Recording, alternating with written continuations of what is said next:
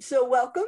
My name is Amy Jenness. I'm the programming coordinator at the Nantucket Atheneum, which is the public library on Nantucket Island in Massachusetts. And we are smack in the middle of National Library Week. And in a normal world, when we're in the building, we would probably do this great book display of librarians who write and call it good. But this year is a little different. And I was thinking, well, how can we acknowledge National Library Week on Zoom? And I realized that I have a bunch of friends who are writers who work at libraries. And I guess that they would also have friends who were writers that worked at libraries. And so here we are tonight to celebrate librarians who write. So before we start, I just want to let people know a couple things. I'm going to mute everybody when we get rolling, and then each speaker will have to unmute themselves when it's their turn to read. And also, as we were talking a little bit before, the good thing about doing this in a room all together is that we can clap and cheer and stomp our feet for the readers when they're done. And on Zoom, it often feels like you're sitting alone in a room talking to yourself. So I would love it if when a reader is finished, people wanted to unmute themselves and clap and cheer, or you could use the reaction button, which you'll find at the bottom of your screen. So let's practice Zoom reactions just to see what they look like. If you click on the reactions button at the bottom of your screen, you'll see some choices there. So pick a choice and click on it, and let's just see what that looks like. Not quite the same as hooting and hollering, but it's okay. So show some love however you are inspired to do so. So in thinking about tonight and thinking about librarians who write, I thought, well, librarians are readers. Yes, we know this. Libraries are about preserving history, about academic excellence, about helping people of all ages by providing information and a sense of community. But for this library worker, and I suspect everyone you'll hear from tonight, the allure of libraries are the books and the worlds that they hold inside. So it stands to reason that some librarians are drawn to writing, or some writers are drawn to working in a library. The great Argentinian librarian and writer Jorge Luis Borges once said, "I've always imagined that paradise will be a kind of library." And I know for me, that even after 16 years of working at the Atheneum, libraries are magical. Not in the utopian perfection way, to be sure, because people talk too loudly, they steal the DVDs, they hoard the cookies at events. But the magic lays in a library's promise to be a place for all people to come in from the cold and learn things while surrounded by staff who want to help unlock the best of the collection. I also know from experience that librarians are people who get things done. Hang on.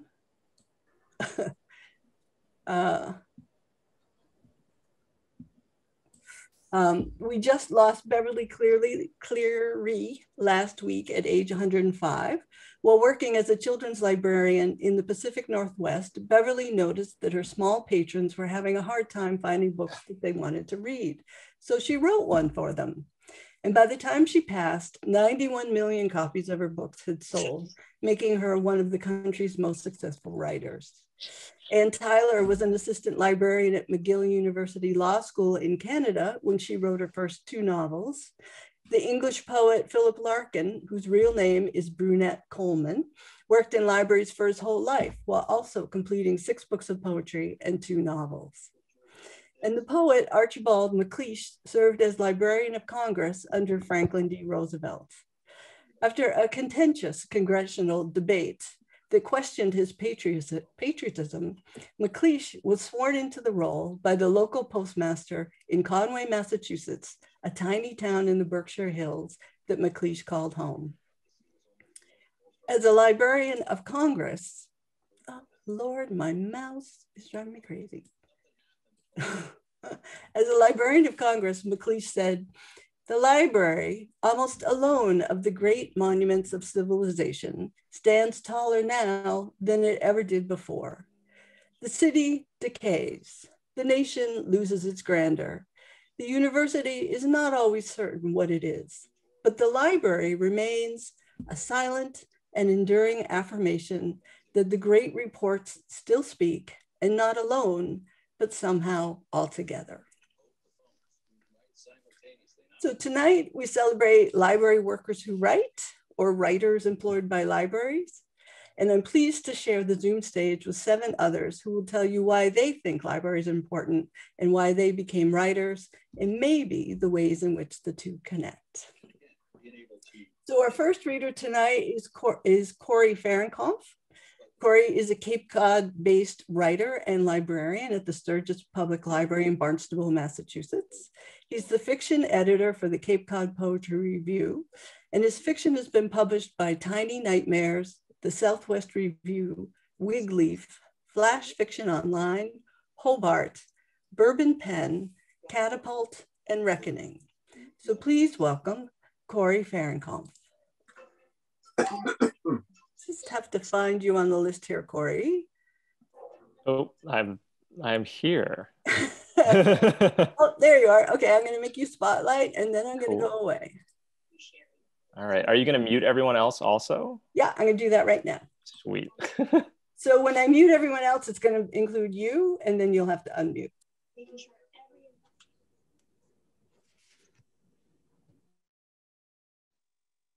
And I'm unmuted. All right. I do so many of these at the library, so I'm very much with you on the mute all move. Yeah, so I'm Corey Farenkopf. I am the assistant director at Sturgis. Amy said she wanted us to talk a little bit about what we like about libraries beforehand. So here's my little bit about it. I mean, like most writers and most people who are into literature and books and whatnot, like we all have pretty intense stories of like being a child and loving libraries and really bothering the children's librarian about like, hey, how many dinosaur books do you have? What about books on castles? How about, you got anything on myths? And I was one of those kids. And the best part about that is the children's librarian in the town where I used to live and now currently live again is still at the library. So I can show up to the library and be like, hey, Suzanne, remember like when I was a little child just pestering you all the time? And when I say that, I mean, Suzanne is usually the one who will tell me the stories of me being a tiny child who was very annoying. So that's a little bit of it. And then the other thing that I really love about libraries is free books, you know? When I first got out of college, I moved back to Cape Cod, which is where I'm from. And I was working like 4 different jobs at the beginning of everything. And I was an on-call librarian for Brooks Free Library. And while I was there, I would like go through the collection and just pull up books that had cool names or cool covers. And I'm like, oh, this is how I'm going to read for a little while. And for the longest time, I've been looking for like what kind of fiction I was going to be into or what I wanted to read. And I kind of discovered this whole like literary horror, sci-fi, fantasy conglomerate that like gets mixed together these days in like contemporary weird fiction. And when I say weird, I mean like weird with a capital W. And without working at Brooks, I don't think I might not have found that or found it as quickly. And that kind of like directed the rest of my writing career. So that was kind of really cool and really important for me. And support your local libraries. So I'm going to read a story for you tonight, a piece of Flash. It's called Fences and Full Moons. It was originally published in Flash Fiction Online for their Halloween issue last year. And I hope you like it. So Fences and Full Moons. They'd accepted that Leo was a werewolf, invested in the thick steel chains, silver jewelry, and poured cement kennel. His father, Clark, watched 57 YouTube videos from other parents discussing building techniques, how to sink footings deep, wrap fencing beneath the structure, wire a solar array on the kennel's roof to generate electricity. He wanted his son to have the best of the best, despite the backaches and the scars on his knuckles. He'd never been handy before the symptoms manifested. The kennel had done its job for 15 cycles before Leo got out and ate the chickens. It was a small flock, only enough to supply their family with eggs for breakfast, nothing for the farm stand Clark and his wife Val dreamed of adding to the front lawn. Leo finally pried apart the gate, tore through the padlocks, and ignored the jolt from the electrified fence. Maybe a moat would have been better, Clark said, welding the gate back in place. But what if I drown? Leo asked at his elbow. Leo was in 4th grade, hair sheared into a bowl cut, front teeth coming in crowded. He was short for his age, a fact his classmates never failed to mention at recess. Clark joked about them saying that to him on a full moon, but Val said he needed to stop talking like that. He wasn't trying to encourage violence, only to let Leo know he wasn't helpless. Did you ever see a dog that couldn't swim? Clark asked, swinging the patchwork door into place, rattling the locks. No, Leo replied. Then I think a werewolf would be fine, Clark said. So I'd swim across? Leo asked. Yeah, I guess that defeats the purpose, Clark said. Sorry, Dad, Leo said, toying with the butterfly net his mother gave him that morning, trying to get the boy's mind off the feathers stuck in his teeth. He loved insects, beetles, grasshoppers, butterflies. Moths and stick bugs distracted him from the crimson smears Val washed out of the grass, all the blood pooled in the kennel. Morlocks it is, Clark said, satisfied with his handiwork. You remember anything from last night? Not much, Leo replied. What do you remember? Clark asked, walking into the enclosure, sidestepping the water trough fed from the rain barrel. He prodded the stained mattress with his foot, leaned close to sniff for mold. The waterproof pillow top was a steep buy. They'd put it on the credit card, despite ridiculous interest rates. Clark could go without takeout lunches during his post office shifts for the next few months for the sake of Leo's sleep habits. Nothing, Leo said, not meeting his father's eye. Clark knew his son's memory didn't shut off when the moon was full, but he wouldn't push him on the matter. They had enough to deal with without adding another layer to the equation. 2 more nights of transitions lay ahead. The locks held the first night. Then the shearing of metal on metal swept Clark from dreams. Through their 2nd-story window, he saw Leo, teeth bared, snout nosing through the welded patches on the kennel door, metal bent out of shape. One paw passed through, then the other, tearing at the ground on the other side, fighting to drag his narrow hips through the opening. Clark descended the steps 2 at a time, pulling his flannel jacket on as he pushed open the screen door. The night was chill, the feel of rain in the air, grass slick with dew. He nearly lost his footing as he lunged for his son, Leo slipping from the kennel, bounding towards the tree line on the far side of the yard. You need to calm down, Clark whispered into his son's pointed ear, arms locked around the boy's body as Leo's jaw snapped about his face, wet and sharp, never finding purchase. As the two struggled in the grass, claws dragging blood from exposed skin, Clark could see the years stretching away from them. He'd read about teenage werewolves, the added strength, the lust, the taste for larger, more intelligent prey. Every month, the struggle would get worse. They need thicker fencing, higher voltage wires, ropes and chains that would never be easy to secure. Clark could only use his arms as restraints for so long. That would be his reality, month after month. The tree line wasn't far off. Acres of dense deciduous forest ran for miles. Clark could ease his hold, let Leo sprint for the woods. They were vast enough to swallow anything, to never spit it back out. It would be easy, a release, a push, a reset. Val would never know it was intentional. He loosened his grip, but tightened it before Leo could gain purchase. That wasn't what Clark wanted. He twisted onto his back, arm clamping Leo's jaw in an improvised headlock. Leo whimpered, hot breath drifting from his nostrils. Clark wasn't going to abandon his child to the wilderness, to the wild voices swelling in his throat. There were training techniques he'd read about, methods of containment, werewolf mindfulness, a way to press rage down inside Leo so he could actually use the mattress they'd spent all that money on, instead of dragging bleeding livestock beneath the roof beams. Clark heaved, lifting Leo's sprawling body into the kennel. He couldn't repatch the fence, not that night. Instead, Clark carried Leo to the bed, sitting, leaning back against the fencing.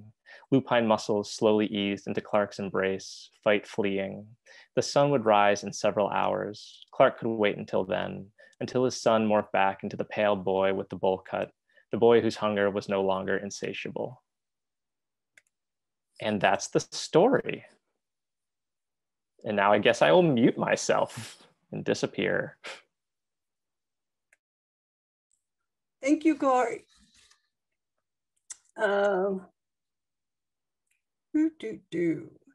Corey, can you just talk for a second so you rise to the top? Oh, there you are. Yeah. There you are. I am. Here we go. I believe I have removed the spotlight. Thank you. That was great. So I am the next reader, and I'm going to read my own introduction, which is going to sound a little strange, but there you go. So Amy Jenness lives on Nantucket Island off the coast of Massachusetts, where she's the programming coordinator for the Nantucket Atheneum, the island's public library. Amy identifies as a nonfiction writer at the moment, although she has poetry tendencies. Her writer pronouns are essayist, journalist, and poet. She's the author of the 2014 book, On This Day in Nantucket History.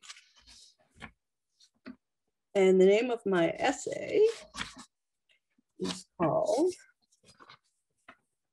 Night Boat. The night boat is a long ride home. The 8 p.m. trip is the last chance to get back to Nantucket, the island 25 miles offshore from Cape Cod, Massachusetts, where I live. After a 2-hour ride across the Sound, the big white Steamship Authority vessel will dock in darkness and let off its sleepy passengers into, depending on the time of year, either a wild Nantucket summer street party or a desolate winter ghost town. This is the boom-bust rhythm of places well loved by tourists.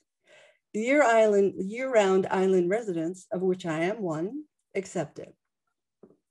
Which is why I am surprised to pull into the Hyannis Steamship Authority parking lot on a Sunday night in February and see that the boat's car deck will be full. Normally, only a handful of cars and trucks would be waiting to drive on. Mine is the only sedan among the 50 vehicles waiting. I'm a low rider in a sea of pickup trucks, which block my view in every direction. Some of them have Massachusetts plates, but most come from states like Maine, New Hampshire, and New York. More surprisingly, I see Wisconsin, Alabama, Ohio. You could see plates from every state in July and August, but anything not local in February is unusual. The truck parked in front of me from Maine has a pair of plastic testicles hanging from its trailer hitch. They swing to and fro right at eye level as I follow the pickup onto the boat and park behind it. I gather my things and prepare to head upstairs to the passenger lounge and notice that the other drivers wear camouflage and bright orange caps. Some leave dogs in their pickup. I see gun racks outlined in the rear windows of others. I forgot 2 things when I made a reservation to come home this night. One, tonight is the Super Bowl, and the matchup is a corker. New England Patriots versus New York Giants. A border war in the country's northeast corner, strategized by tactically brilliant coaches and executed by heroic quarterbacks. The game is also a reckoning. The Patriots will hope to settle the score after losing the Super Bowl to the Giants 4 years prior.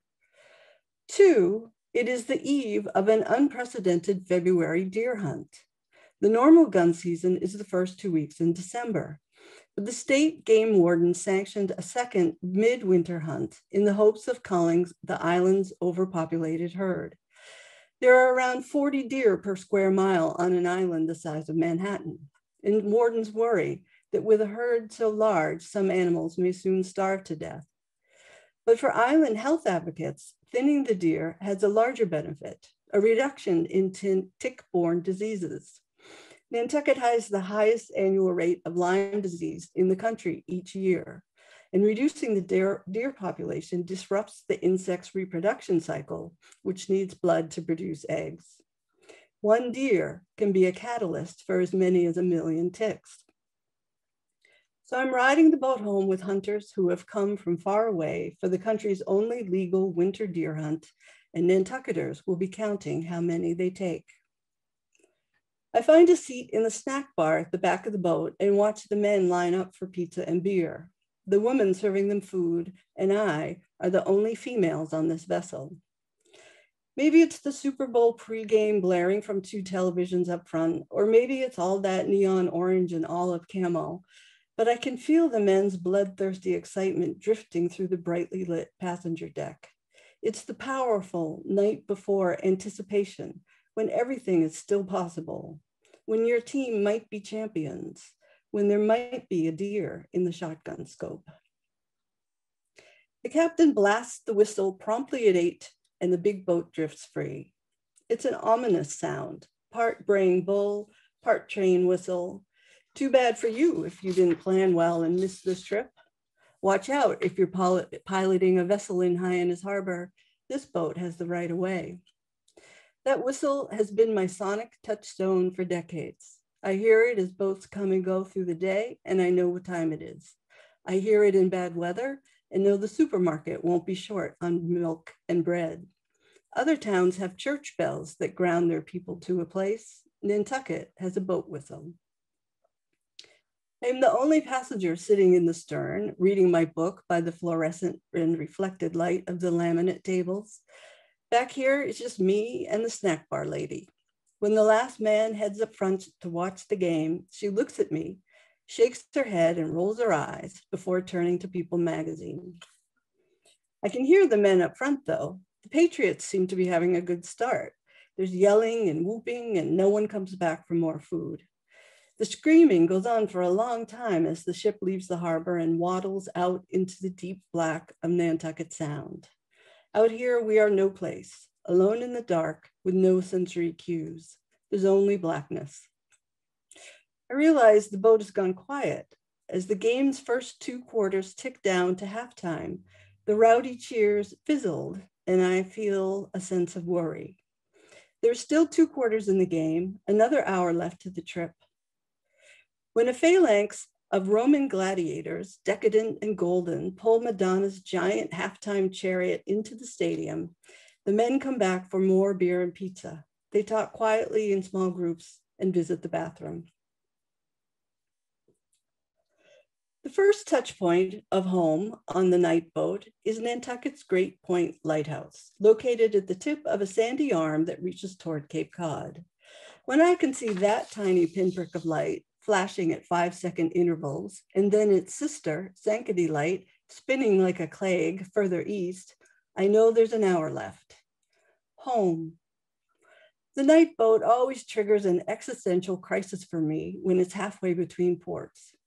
Why do I live on an island where everything is more complicated and expensive?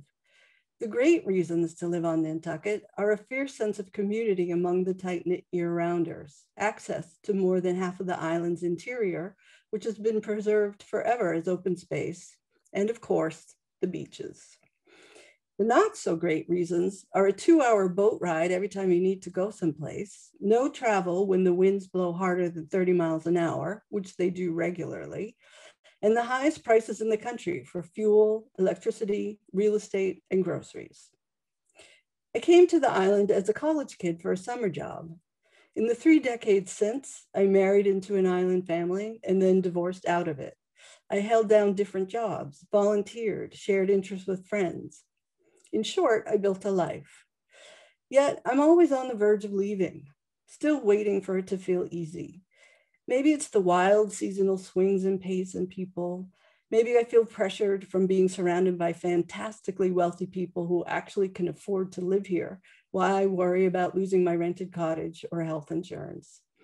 Maybe it's knowing that as the wife of a native, I was deeply woven into the fabric of this place. And now, as a single woman, I'm merely a loose thread, or at least I feel like one. As the men head back for the second half of the game, I look out the portside window, reassured to see the 2 lighthouses flashing their white code. It feels like a message meant for me. We're coming out of the liminal darkness. Hang in there, almost home. Whatever buzz and excitement first vibrated the ship has now evaporated. By the time the Green Harbor entrance light sails by my window, the Giants have beaten the Patriots again. Silky silence drifts low and heavy back to me. On the television, there's charismatic Eli Manning, hair plastered with champagne and confetti, saying how proud he is of the team, how good it feels to be champions. And then there's somber Tom Brady, black greased raccoon eyes, stiff, but always professional. It's probably gonna be a lot of smells. Whoops, hang on. Lauren, I'm muting you. Okay, I'm going to start again. Whatever buzz and excitement first vibrated the ship has now evaporated. By the time the Green Harbor entrance light sails by my window, the Giants have beaten the Patriots again. Soapy silence drifts low and heavy back to me. On the television, there is charismatic Eli Manning, hair plastered with champagne and confetti, saying how proud he is of the team, how good it feels to be champions. And then there is somber Tom Brady, black greased raccoon eyes, stiff but always professional, saying his teammates know they could have done better. Everyone is disappointed. But the hunters have left the passenger cabin by the time the sportscasters finish with the players. They roughly shove their used pizza boxes and beer cups into the trash near me and let the heavy metal door slam behind as they trudge down to their pickups.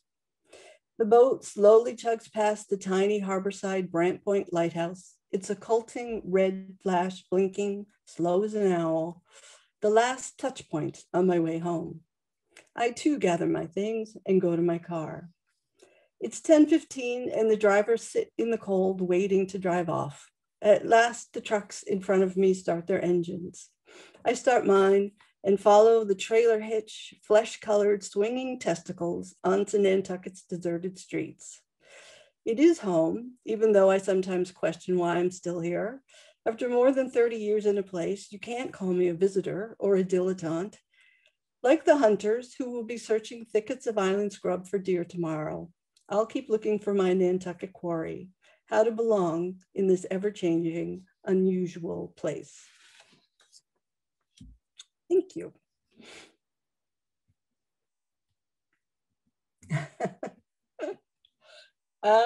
So let's see. So Caitlin Kelley is next. Caitlin, can you unmute yourself and talk so I can find you? Hello. There you are. Okay, Okay, so I'm gonna brag on you for a minute and then off you go. So Caitlin Kelley has worked in libraries for a decade and is currently assistant director at the Rockville Public Library in Vernon, Connecticut. Her first public library gig was on Nantucket, as was her first poetry writing group, the Moore's Poets. She regrets that she has not once been asked to transcribe a ship captain's letter since leaving the island. She currently resides in the Pioneer Valley in Western Massachusetts and is part of a poetry group with no name. Her work in libraries has largely focused on promoting health literacy, supporting food justice and community gardening, and serving job seekers. So take it away, Caitlin. Thanks, Amy. So nice to be here in virtual spirit. So I love libraries because they're institutions for the people. I'm really glad that they were developed and created a bunch of years ago when they were. I think they'd be considered like a crazy liberal conspiracy now if we were to try to open them. It's a place for enrichment, a place for entertainment, and they're places where you can just be and sit and not have to pay any money and you can just exist. And I think that's rare and wonderful. It's unsurprising to me that libraries rank with fire departments as far as popularity. I think we do such a good service for the community. I also love libraries now more than ever because their mission is to fill the needs of a community, whatever those needs are. And I think those have really widened over the last several decades. Librarians are getting out of their buildings, they're collecting data, they're collaborating with organizations of all kinds. And it's a really exciting field to be a part of. Over the last 10 years, I've been working in libraries. I've had the opportunity to work with food justice organizations and create community gardens. I've worked with independent theaters to bring literacy education to third graders. And I've worked with the Sheriff's Department to help job seekers learn how to develop interview skills. So it's been really fascinating and really fun. That said, it's been a really tough year to be a librarian. As much as I love being the curbside pickup delivery girl, I'm looking forward to getting back to a more regular mode, and I can't wait to see what we all do next. As Amy knows, I usually write poems that form a linked narrative, but I'm not going to do that today. I'm going to read you some pandemic poetry and hopefully some stuff that'll make you laugh. And everything is written in, going to be presented in reverse chronological order. So here goes. January walk, 2021. A man catcalls me from a rent-a-center truck, shouts problems in a sing-song voice. I want to ask him who he's been talking to. He follows me down the road on foot, but I repel his hey, come here's with a, oh, hi, I'm late for work, but have a good day though. Even the sidewalk makes demands. Smile, it says in chalk, because God loves you. Walking quick, my neck sweats under my too warm coat. These days, I don't have a whole lot to give to anyone who asks. I've pinned my heart to a raft unmoored, my bills are high, and I'm worried that someone I care about will succumb to the virus before the vaccine counter calls their number. Is problems the right word, mister? Could be. Oh, get back in your truck. Listen, I'm not smiling for anyone behind this mask. Claustrophobia. Tables and shelves are covered haphazard with mail and books and plants brought indoor for winter. The ficus drops leaves in piles, and the strawberries, potted in a plastic urn, won't last the month. Bins of compost and garbage are full or overflowing. The floor is strewn with dog toys littered with dust and fur, and a rowing machine lives halfway between the living room and the dining room. Its cheap plastic wheels scratch the floor. In isolation, I struggle to appreciate how warm it is here, with the heat jacked up to 70, how the coffee flows, and so does the wine, how the kitchen is almost always clean, and my dog wags her tail each time I walk through the door.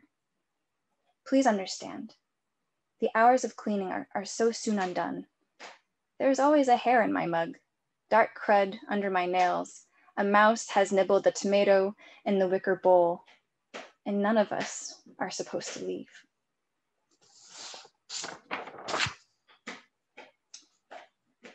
Election season 2020. This morning, the president tweeted that California is going to hell, that New York is already there, and the Washington Post suggested I read an article on how to have a productive meltdown. All the therapists in New England are working overtime, and the liquor stores are making a killing because without an outlet for our malaise, existential or otherwise, we may as well drink about it. There's 3 weeks left to this election cycle, which will surely feel like a century. And God, have we already borne so much this year?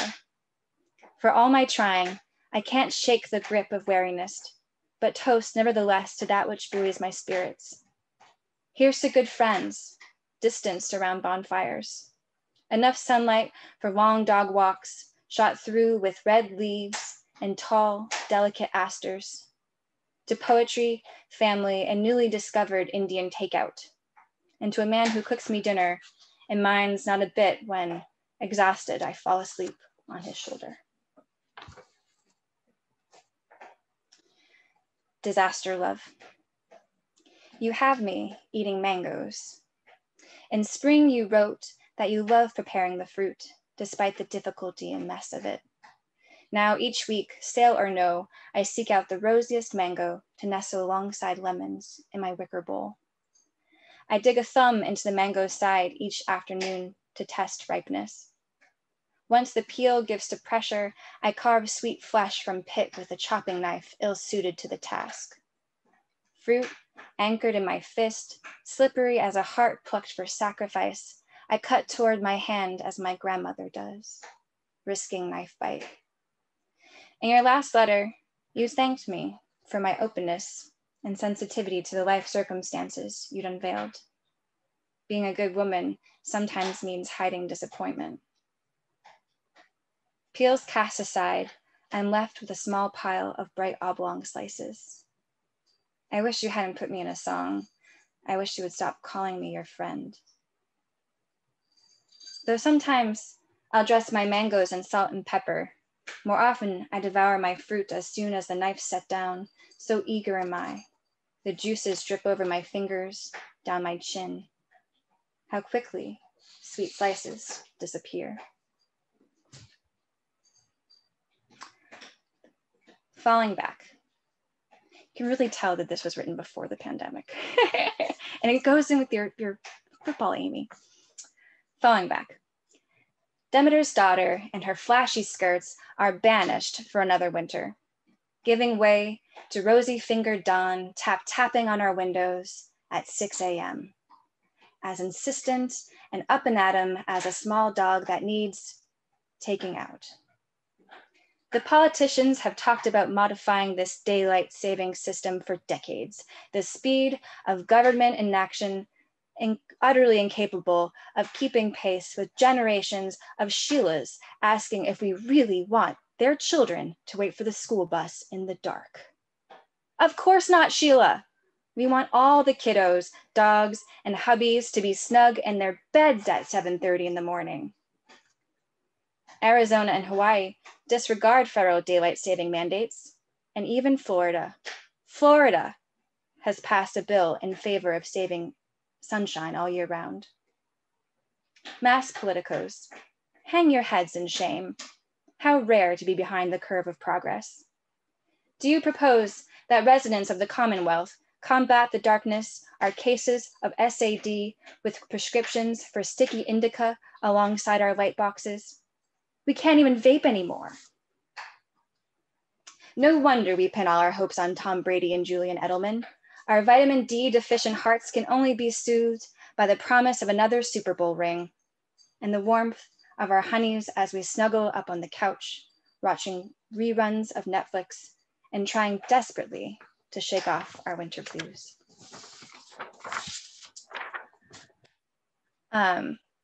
This last poem I wrote some time ago. I wrote it after my last visit to Nantucket, and it's an homage to all of my favorite poets there, including Amy and Maggie, of course. This poem is for Neil.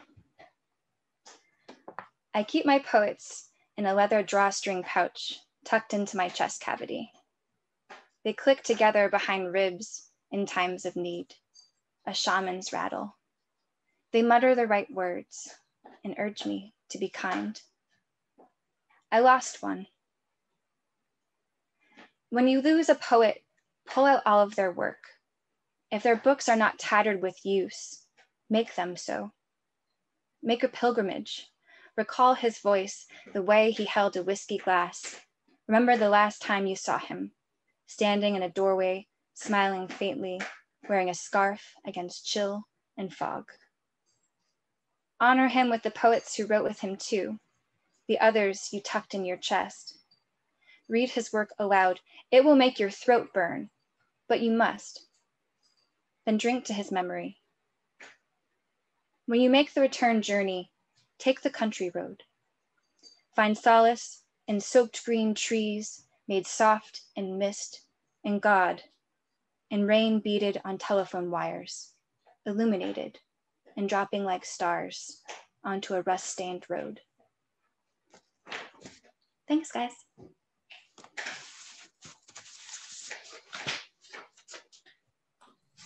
Thank you, Caitlin. You didn't make me cry. Oh, gee, that wasn't my intention. I love you guys. It's okay. So let's bring up Autumn. I have this crazy light in my face. I can't see.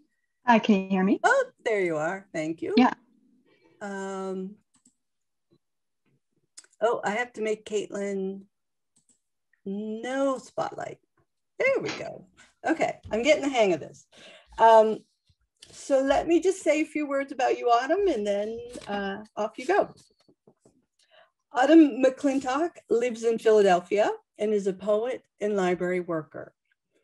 Poems of hers have recently appeared in The Account, Cimarron Review, Denver Quarterly, the Georgia Review, Sonora Review, and others. Her chapbook, After the Creek, was published in 2016. She's also a staff reader for Plowshares and the associate poetry editor of Doubleback Review. She works in the Strategic Planning and Data Evaluation Department at the Free Library of Philadelphia, which I just learned has 54 different libraries, which I can't even wrap my brain around that. So welcome, Autumn, and take it over. Thanks so much, Amy. Thanks for inviting me to be a part of this great evening. And thanks to my colleague, Amy Thatcher, who you'll hear from in a little bit, who looped me in to this. And sorry, just pulling up my stuff here. So I'm actually not a librarian. Apologies for that, but I've worked at the Free Library for more than 12 years. And I always say that no one pays you to write poems. So I ended up working at a library. So I was an English major, but what's so wonderful about our space in Philly is that the people here, we're in a city of 1.5 million, really feel an ownership of their library. They think of it as their library. And I think poetry is kind of like that in a way too, especially in our global world. And since there's no money to be had in poetry, for the most part, there's a kind of accessibility, sort of everyone can participate in listening and reading and enjoying it, similar to the library. And amazingly, I'm not sure I have any poems about libraries. So I thought I'd share a few things about what I've been obsessing about lately, which is mostly over the past year being home, the natural world and our place as part of nature, but also how we have a hand in its destruction, which of course also means our own destruction. And this spring seems like some kind of miracle to me. The fact that things could be blooming right now seems a miracle. So I thought I'd share a few poems that explore these ideas. Tilling. Under the trowel, a worm, unbearably raw, in its gray body, its pink body, perfect take on spring, as a petal thrust from a branch. I'm not new growth or sun bringing heat, not ready for blossom. I lift the worm to eye level, inhale and stare, then kiss. The crumb of dirt comes away on my lips. Thank you for bestowing breath to this soil, as I'm only capable of pushing poison into the air.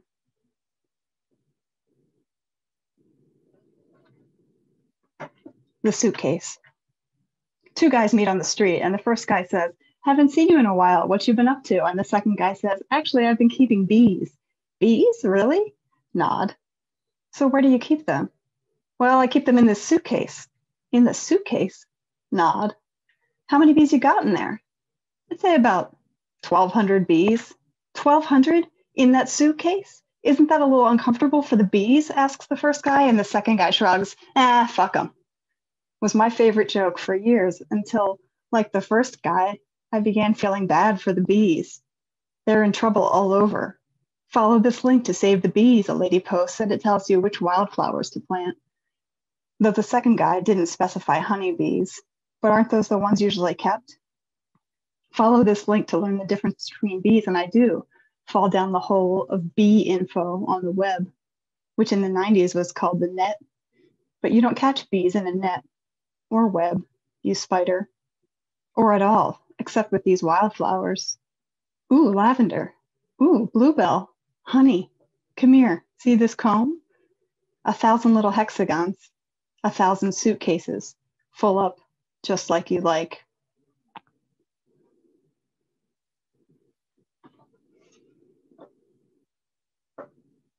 The Deer and the Maple. 2040 sounds prophetic until you do the math. In the year of our Lord, storms will swallow the fine white tongue of New Jersey that for so long, like a deer at a salt lick, slurped the green-gray sea from Asbury to Cape May. And while the doe gives up for want of water, we will take up our guns to defend this tiny rivulet here in the deep woods. May I tell a true story? My mom's favorite tree, the Japanese maple in the side yard, red and low, with bark not much rougher than human skin. One day I climbed and broke a branch and tried, little fool, to mend it with Scotch tape, winding around and around the raw limb. When Mom found it, she raged inside to blame my brother, and I slowly closed the door to my bedroom, holding my breath to listen.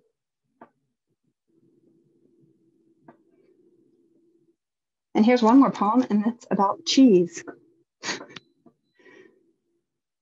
The objective. Pleasing stink of beast in black and white, exactly animal as her purpose, on the move to a broad field meant for bovine felicity and sunshine. And what if you weren't interested in gossip or haircuts or winning because you'd been domesticated beyond motherhood to artisanship? Suppose whatever raw product you produced was perfected in partnership with those who deeply loved it and you. Oh, to actualize the grassy, salty, dense, chalky, crumbly, toothsome taste and feel each time as a small art. What abundant thanks you could offer for the entire form and function of yourself. And what then could you need? Thanks.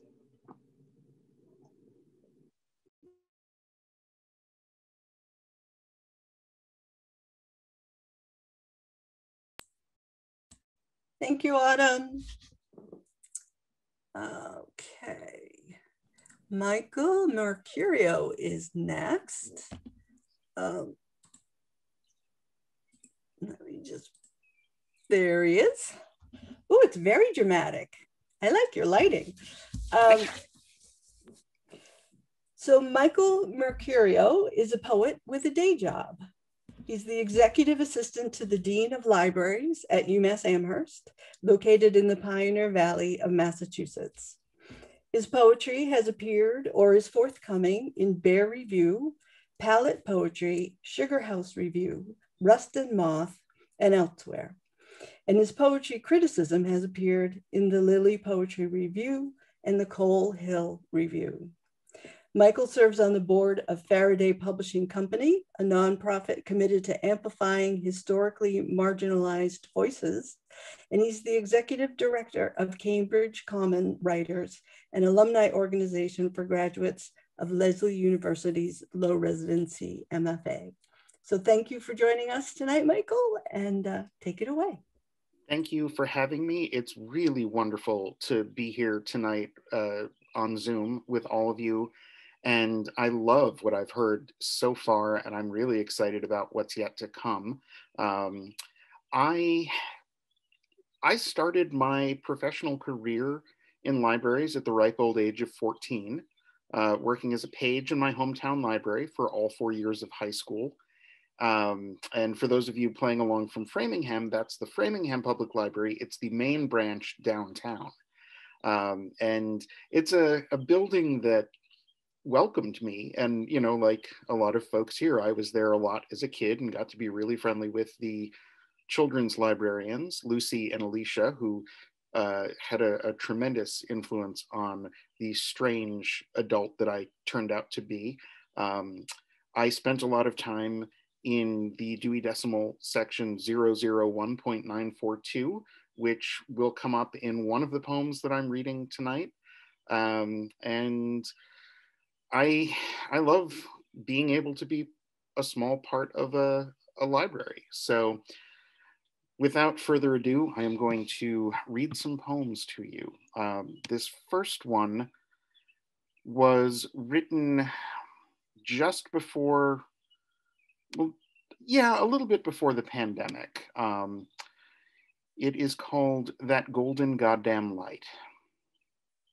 Summer. David Berman died by his own hand, and that golden goddamn light was everywhere. My life, the margin of its own margin, footnote in charcoal or chalk. And I no longer knew myrrh from uncombusted diesel, and the asphalt was soft and stinking in the sun. Beetles, purposeful pickers, saunter the sidewalk edge, pushing into leaf litter, dandelion seeds, foxtails. This is about misunderstanding. Let sureness melt between the floorboards. Discarded coffee cans rust across a decade, dutifully hold hex bolts under worn-through roof, rattled by right notes sung at right pitch, but whose voice? Into a lake of fire, and what's terrible are the memories, bright panes of lantern glass, beveled and tongued clean until lit, etched with alchemical symbols for mercury, salt, sulfur. In darkness, the sun is diminished, and what do you remember of light? Anything may be useful, may unravel. Grief, not the giving of it, but its collection in clay amphorae containing seawater. No one keeps track of what's put in brine. Breath and the pain of skin pinched, kept in silence. No sudden movement calls for casual gaze. The deer's eye is still, freed from blinking by the breakage of time. That poem is the centerpiece of a manuscript I've been working on for some time that has no official title yet. It's being lovingly called The Disintegration Poems. This next poem is, right now at least, the first poem in the manuscript. It's called Thoughts on the Shape of the World. 1. Everything too big, too connected. Fire breaks glutted with ash became welters of scar tissue, ridging taigas, prairies, velds. Speed split from distance without acrimony, shrank the world. Still, the global audience coveted fireworks. Whining sounds the same in every language. Is it possible the trajectory of progress is a bell curve? The next century, a descent into rows of grubby storefronts, the gritty, pungent American cities half recalled from my childhood. Towers of concrete and glass, the late 70s, before libidinous corporate consolidation, focus-tested gentrification, aesthetic elevation sanded down raw brutalism. No revelation that lives are dull now compared to then, baited, webbed in by convenience instead of menace. 2. Snow falls in streetlight, into tiled foyer. Upstairs, an overheated apartment, lavish with bodies, standing, sitting, leaning, slumped against cast iron radiators draped with drying coats. The air lush, wet wool, perfumes, clove cigarette smoke. Drunk already, we're all drunk already. I hug close a jinxed love, who in this genial interstice forgets the pain of acknowledging my entrance, as though our profligate kisses would endure translation from sloppy grammar into strict rules of relationship, joint world building. 3. Some moments too rich to swallow, barbed so as to lodge mid-mouth, only exiting the way they entered. If only I was blessed, my sainted memories might fade. Sluggish water holds silt. Is that some wisdom written on vellum? 4. I didn't know it would impress every subsequent pairing with its own hollow imprint, be what I needed to fill, always wanting, and so sorry as the stars, impassive relics of light. This next poem is an unusual one for me. It was published in an anthology called Voices Amidst the Virus, and it has been turned into a film, a short film, a student film, but thanks to Cindy Hunter Morgan, who you'll hear from later, It's part of a project at Michigan State University, and it is very much written about the pandemic. Mercy in a cold April. Doesn't feel merciful. This year's already gone, passed over by salvation and succumbing. In the part-still world, turkey buzzards spoke a wheel centered on the smokestack atop Hospital Hill. And I'm cascading homeward to seal the windows, deadbolt doors into useless walls. Oh, patience, the only thing said, meekly, while we wait. It's in the air, nothing's settled. And now for the 001.942 poem. For those of you who don't live in the weird ends of the Dewey Decimal System, that's UFO stuff. Each jaw is just a lever used to crush. In flesh, we believe but don't trust, and every named place is an outpost of now along the supply chain future, grinding scrub pine stumps into particle board, hot gluing beads to mirror frames, scuttling desertward as dawn thistles itself astride the horizon. You remember, long ago, that Space Brothers came to Palomar Mountain, to White Sands, to Turbantal, with dire warnings about atomic war, benevolent ones, blonde as a Hitchcock mistress, to save us from the shame of self-irradiation. Where did they go? Who do they counsel now? Hell, what if our Anthropocene isn't an existential threat to their well-being and they won't be back? So only our exquisite plaque-stained teeth will serve to note our existence. And the last poem that I'm going to read for you tonight is called When the River at Last Has Fled Its Bed. We parse the difference between jealousy and envy and carry curved sticks pointing nowhere. Unlike water, we wander beyond banks. The damaged world seeps, corrodes battery terminals, collects cans far below in benthic canyons, and as meanings go, was never meant for this, salvation through guilt. If it can burn, it has been burning.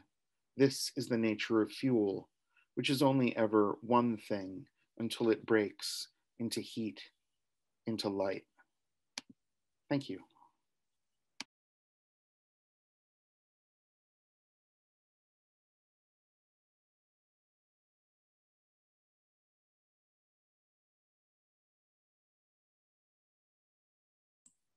Thank you, Michael.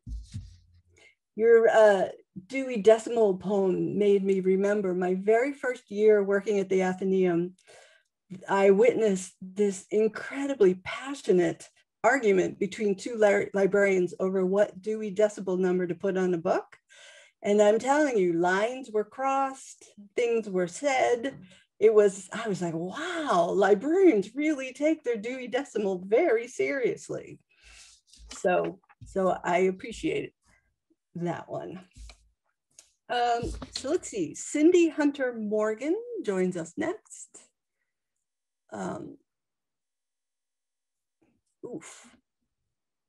Michael, could you unmute just for a sec so I can, oh, there you are. I found you.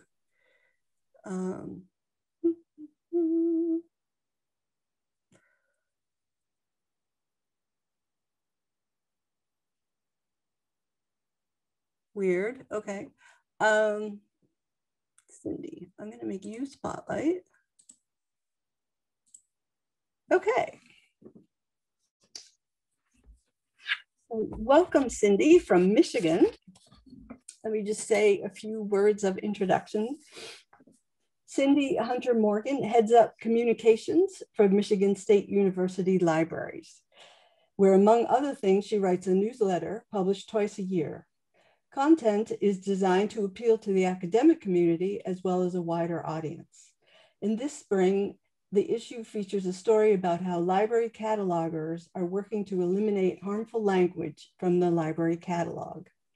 Cindy's also a poet, although she also writes short nonfiction and contributes somewhat regularly to Murder Ballad Monday, a blog devoted to the exploration of the murder ballad tradition in folk and popular music.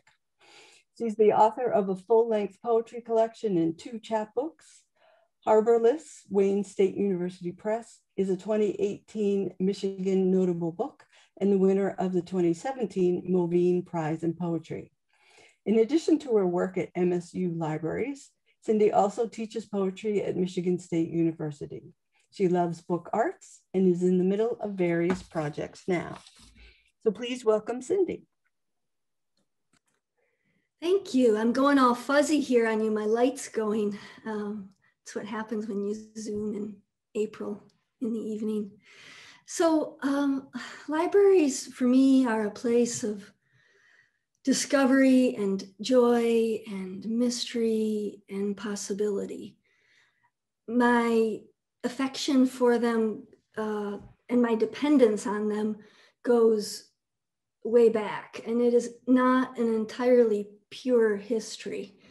When I was in, I don't know, 3rd or 4th or 5th grade, I checked out Jean Craighead George's My Side of the Mountain from our local library, and I loved it so much, I didn't want to return it. I loved it so much, I intentionally damaged the cover, thinking that if the cover were damaged, the library would not want it back. So I brought it to the local librarian, whose name was Teddy, and I showed her the book and aloud how I was sorry about the damage. And I sure would understand if they couldn't accept the book, but it turned out they could accept the book. And I think Teddy was totally on to me, but she never let on. She didn't really make me uncomfortable at all. And she was generous and kind ever after, and she only made me love libraries more. In college, I remember sitting on the floor in the library at my college library near the map cases, and I'd pull out topo maps, and topo maps mostly of Michigan places I loved.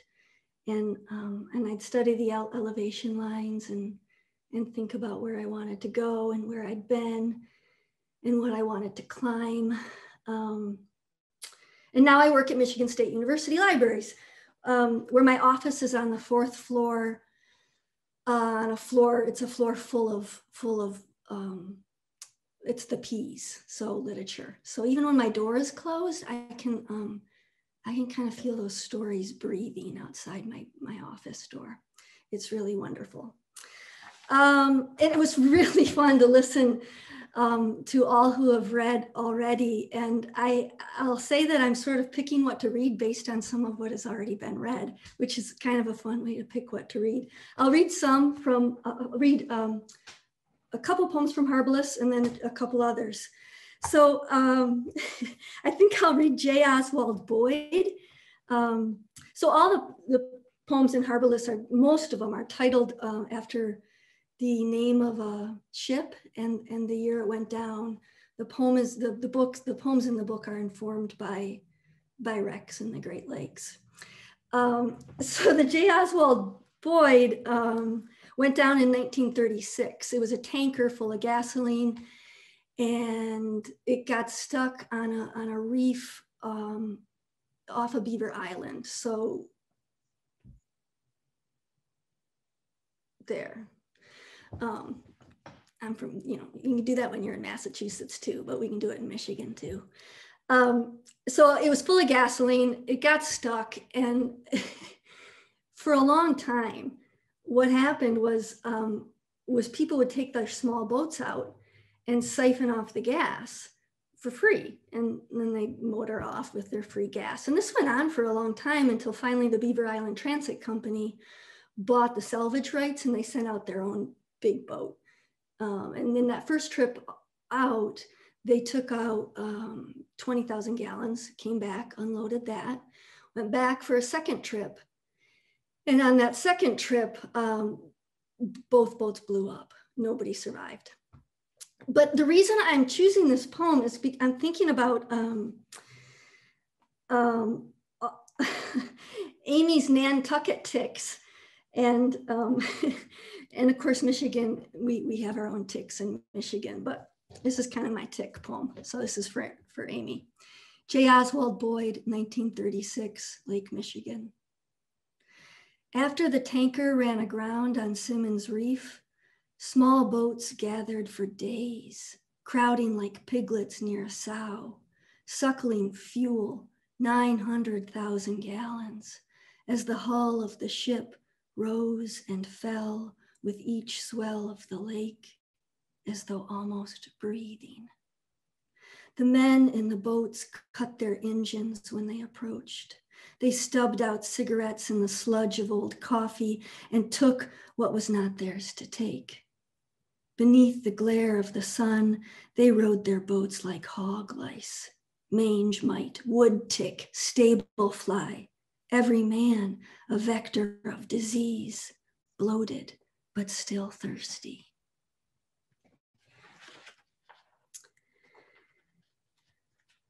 And then I'll read another one, Omar D. Conger, 1922, just because it's so wild, and I have to tell you what is true in it, because you'll think I just made it up. So the Omar D. Conger was docked in Port Huron in Michigan when a boiler exploded and the ship was blown to pieces. And a 200-pound radiator plummeted into the, so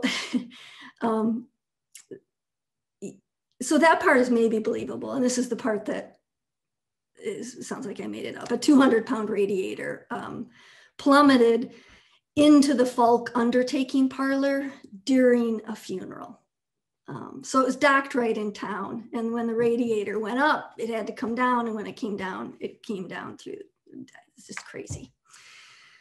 Omar D. Conger, 1922, Black River. Some said the radiator was a message from God, which caused more than a few arguments.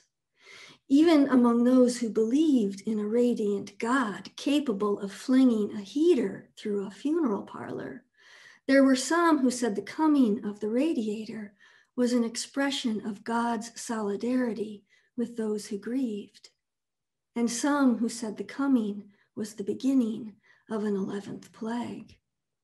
Whether it was wrath or sympathy, darkness or radiance, hardly made sense to others who claimed it was only coincidence. But even some who favored coincidence came to feel differently about the word. They heard only coincide, which they mouthed silently to themselves, slipping in occasional variations: homicide, suicide, genocide, so many sides. For them, the lexicon had changed. A word was redefined by tragedy, and in certain families in Port Huron, some smoldering remnant of that day lives in the language of those who survived the survivors. For them, every coincidence is a kind of death. And then I'll read J. Barber, 1871, and this is for Caitlin, because of all those fruit slices dripping down her chin in one of the poems she read. So the J. Barber went down in Lake Michigan in 1871. It was an old wooden boat. It caught on fire, and it was full of peaches on the way to Chicago, which were on the way to Chicago. J. Barber, 1871, Lake Michigan. Peach crisp, peach pie, peach jam, peach compote, whole peaches, sliced peaches. In those hours before the peaches burned, the whole ship smelled like August in a farm kitchen. The hold was full of Michigan orchards, full of juice and sugar and the soft fuzz of peach skin. The fuzz burned first, singed like eyebrows too close to a candle. And soon the skin shriveled, but not before each peach was seared. The sweet juice of summer briefly concentrated and contained before everything cooked, oozed, dripped, and exploded. Peaches sizzled and spit as the ship burned, as fire consumed what was made of sugar and what was made of wood, as masts toppled like limbs pruned from fruit trees, as men rolled across the deck like windfalls, bruised and scraped, and everything was reduced to carbon and loss. And then I'll read two poems that begin with lines. They both begin with lines from Emily Dickinson. And these are for Michael, who also is a big Emily Dickinson fan, as I'm sure others are too. And one of them, these are the nights that Beatles love. And so the Beatles make me think of Michael's Beatles in his first poem, and of Corey's character, Leo, I think, who loved Beatles. Is that right, Corey? These are the nights that Beatles love. It is true, these are the nights that Beatles love, and these days and mornings too. August is their favorite month. They have tracked the moon's orbit, checked the temperature of sand and gravel, measured the angle of the sun on the ferns, and noted how it looks this evening like a picture of a sun on ferns. They know nobody you love is in the hospital. They know your parents are still alive. When you sit down with a bowl of orange sherbet and pause to consider the shape of sunshine on the porch floor, some general in their army of beetles, Japanese, June, cucumber, carpet, carrion, dung, blister, powder post, orders one armored creature, little tank, to rumble across the floor in front of you, right into the trapezoid of sunshine you have waited all summer to feel on your feet in this moment after dinner when you thought the world was perfect.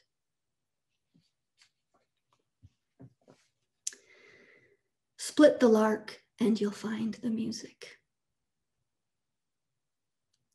Split the lark and you'll find the music, though you'll have to dig, and the search for art is not a clean business. First, remove the feathers. Note how thin the skin is. Consult a diagram to locate the uropedial gland. Scoop out the wax, rub it between your fingers. Now preen the feathers you removed. If you are going to slice into a bird, demonstrate some tenderness. Use scissors to make a slit from the sternum to the vent. Part the skin, part the muscles, cut through the ribs to the base of the wing. Peel the skin back from the breast and pull out the intestines. Cut the skin from the breast up to the side of the bill. Find the soft esophagus and trachea, bronchi and lungs. Find the syrinx. This is the avian vocal cord. Cut one corner of the mouth and pry the bill away to see the tongue. Set the instruments, scissors, forceps, scalpel, tweezers, aside. Lift the bird with two cupped hands and hold it as you might try to hold water. Hold it until you feel overcome with abstraction, remorse or gentleness, fascination or disgust, power or vulnerability. Here is the music. Now sing.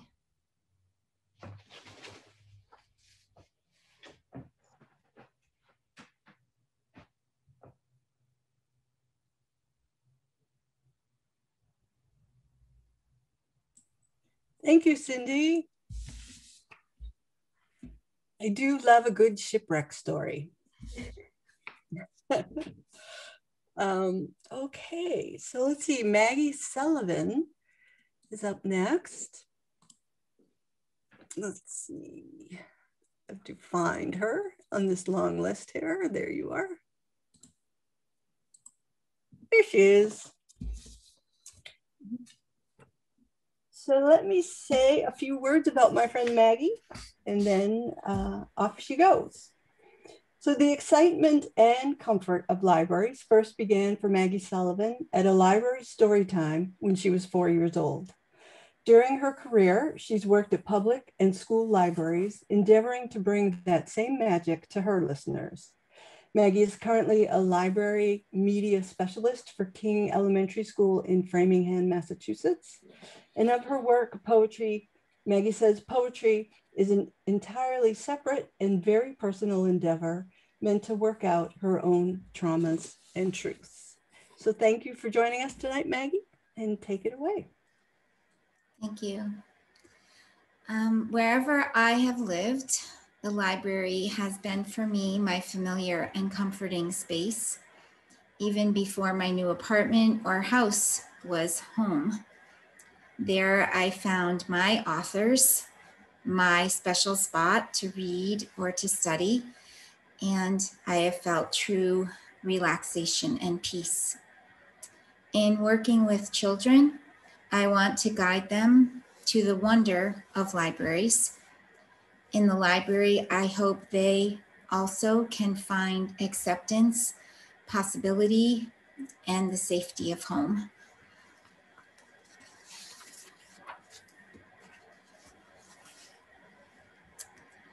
Part 1. Depression pushed the moist cement of my fetal soul, carried my hope to water's bottom, where in my dreams I see my mother, cold, sunken, blue. I was lifted, pulled up from her dead body, 8 months pregnant, desperate, completely insane with her husband's infidelity, with his island beauty, while she, the life bringer, was abandoned, cast aside, useless in a foreign place. Low, so low she sank to her knees each day, each night, anytime she could. Please, God, she'd say, not this, not rejection. Pitiful weakness held close, not her child, although I was within her. Part 2. I never did learn to swim, which could be the watery bad beginning or miracle birth, if the slant of today's mirror is just right for belief. I learned to keep to myself, avoid storytelling, watch for cement-pressed souls with similar experience. Similar, not same. Not many can say their near-death experience was pre-birth. Not many can say their mother killed herself, and few can say the second led to the first. I do not swim, but I live in deep water. Darkness of all kinds is familiar. I accept all, but not self-pity, which took her soul.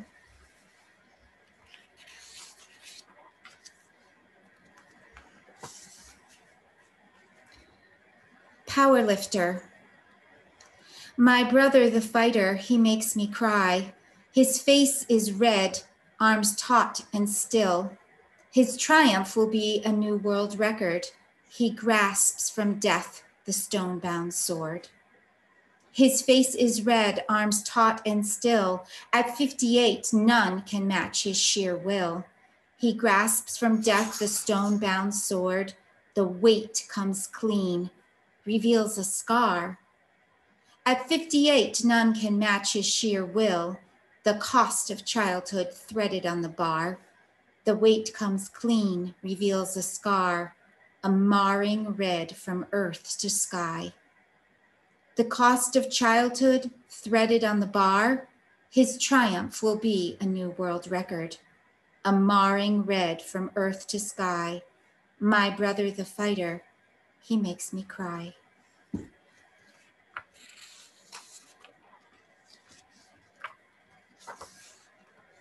worldly possessions. From every drawer and surface, I sift objects down deep through layers, time, relationships, loves. Some moments, the rearview mirror is a leaden frame. I feel the weight like burial in wet earth. I look out to the sunny day. Chickadee on pine branch flits and chirps, then lifts away. I close my eyes, fly too, through spring air, hollow-boned, feather-clothed. Back in the room with bags, boxes, piles, questions, I straighten my spine, sigh, use the tired muscles again. Resolving next time, I'll get it right. A simpler life when I return as a chickadee.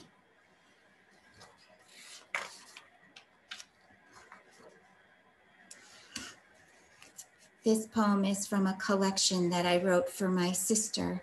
She passed away in 2014. Tattoo. You shared your new tattoo, a bright butterfly, blue morpho, like the ones who rested on you in the botanical gardens. It spread its wings over your bony back. A verse from Matthew about belief floated underneath. Now I cannot remember the verse, barely the blue morpho. All I see is your small back, racked with pain, losing strength, reaching out with every bone to God.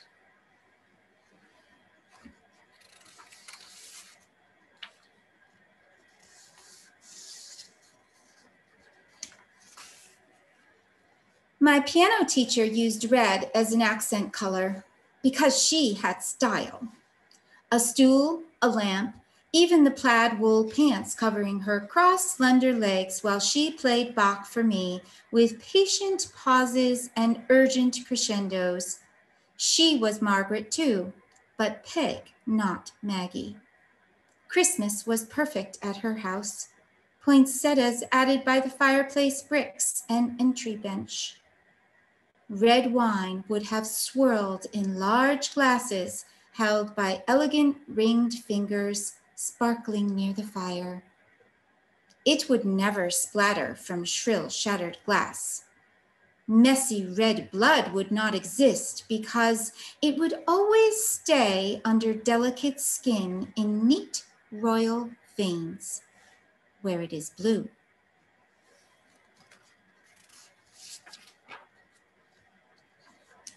And this last poem has several nonsense words, just so you're not thinking you're getting very tired. Mean Sam Speen. He sopped a spider on my chack in the med-orm rack, gave me a chart malac, that mean Sam Speen. He crew that I was trobic, so he manned arachnochobic, 'cause the day was too borobic and his chart mastine. He crated for my helling, but I stood not say for belling. I sheathed a meep-step shelling, my full blade treen.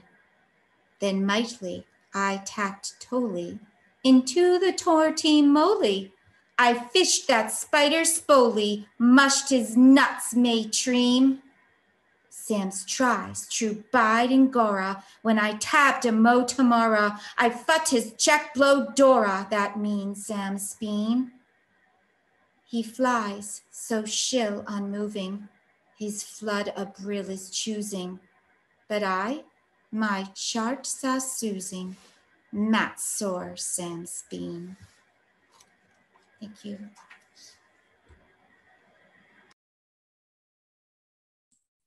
Thank you, Maggie. Well done. That's a tongue twister. Okay, so our final reader tonight is Amy Thatcher. Let me just click a few buttons here. There she is. Amy is a good sport, Going last is never fun. But here we are. Thank you for joining us tonight. Let me just say a few words about you and then off we'll go. Amy Thatcher is a branch manager for the Free Library of Philadelphia, where she's worked for over 20 years in a variety of branches, as well as the large research library. She's a proud native Philadelphian and a poet. So thank you and take it away. Okay, I'm not really into Zoom that much, but can everybody hear me? It feels weird. Yep, I can hear you. Oh, okay, all right. It is a little bit like sitting in a room and talking to yourself. It is weird. It's well, I guess I should say something about librarianship. And I was just an innocent college student who decided she wanted to be an English major, and then graduated and became a waitress and read a lot of poems and other books, and thought, what am I doing with my life? So I didn't want to like go work for the man, you know what I mean? Like, and then I thought the only way I can make it through life is to become a librarian.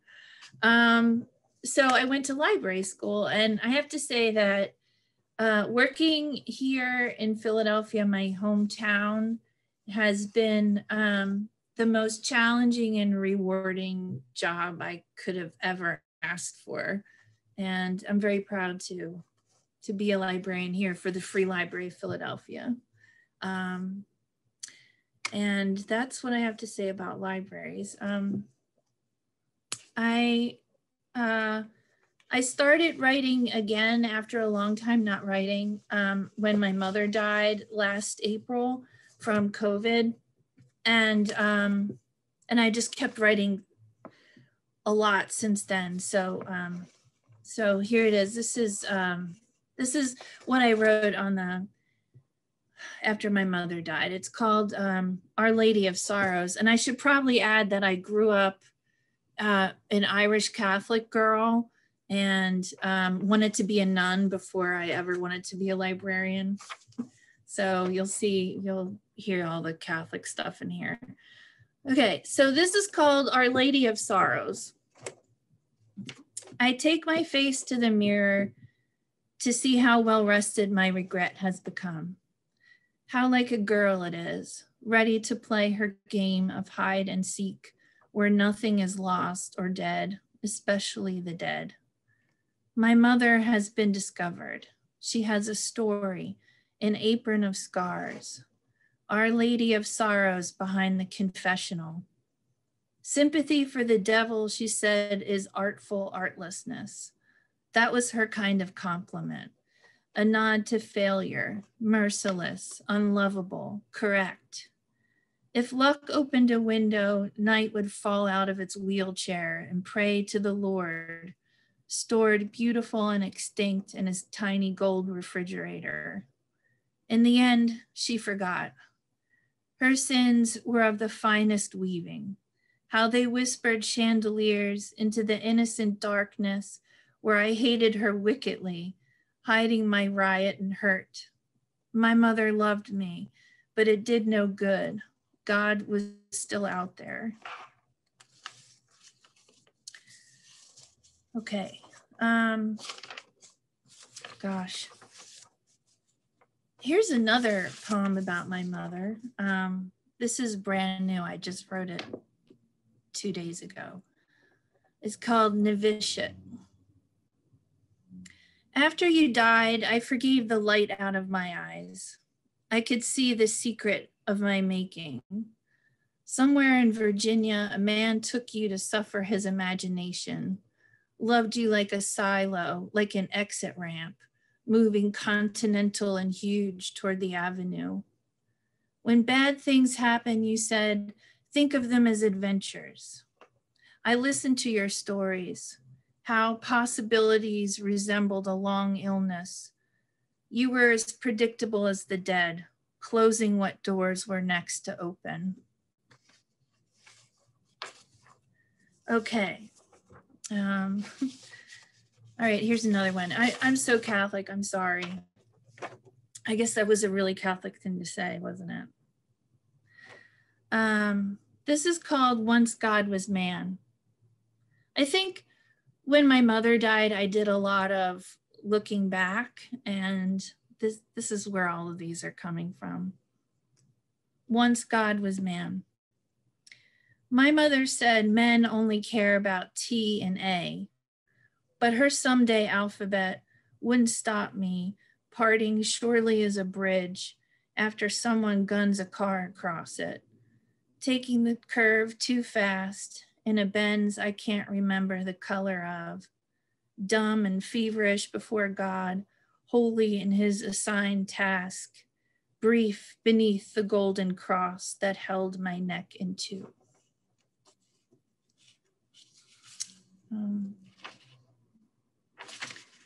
Okay, I'll read another one. Okay. This one is called Fall from Grace. Be careful what you wish for, God said. Then there were headaches and painful births, Eve in agony, Adam helpless as ever, walking into centuries of judgment. What episode of the new, brutal, and ordinary extinctions are we on? Wearing gold brooches by the magnificent water coolers of America, thinking of what not to say, like, I want to kiss your daughter on the mouth, she is so pretty. From water to wine, the series of her life framed behind a desk. It won't be long until she's knocked up and screaming, unable to disobey her body's rule. It was never hers. Now another accessory is placed upon her chest, bloody and splayed as if it had fallen.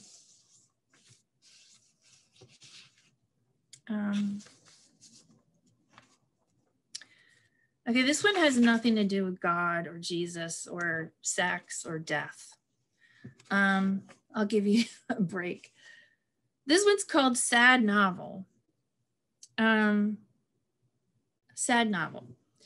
It starts with the heroine painting the wreckage of her nails blue at a bar, waiting for the aluminum heart of her lover to show outside the laundromat, dryers spinning their living galaxies, every house in town smelling of cigarettes and dead husbands, lost to battles no one in their right mind thinks were fair, where women grow invisible as last century's marble steps, climbed hundreds of times by the children of drunks, tramping wetly through damp alleys, then pieced and quieted by the Lord himself, who at the end offers the light to the dark faces of our rebel angels, nodding to the rock anthem on the oldie station, singing, I'm just a poor boy, I need no sympathy, to our made up lives. That was a Queen quote. The band. I'll try to hurry up now.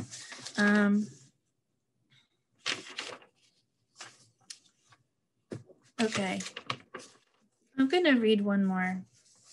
This is really new and I feel weird about it. And I've been working on it too much. So this one is called Past and Future Operas. This is another mom poem. Past and future operas. The past wears a light-canceling crown around the house, rehearsing the days of my mother, tissues tumoring the arms of her yellow sweater, tuning the old tube radio to opera, a form of death preferred by dazzling and urgent lovers of aftermath. I was born strict with winter, a little mouth full of darkness. Though the matter was uncleared, I required no explanation. I knew when she lunged with a kitchen knife that she had forgotten God's thin falsetto promises well enough to bury my totally normal future. And that's it. Thank you. Thank you, Amy. It's, I always admire people who publicly read poems they just wrote. I find that very brave. So that concludes our reading tonight. I want to thank all the readers for joining us tonight. It was just such a rich and varied collection of writing. And I'm happy to know you're all busily working away, even though we are socially distanced. And I enjoyed hearing everybody's stories about libraries and what they mean to you. If anybody has any final words they want to share with us, please feel free to jump in, but that pretty much concludes the program for this evening. So thanks for coming.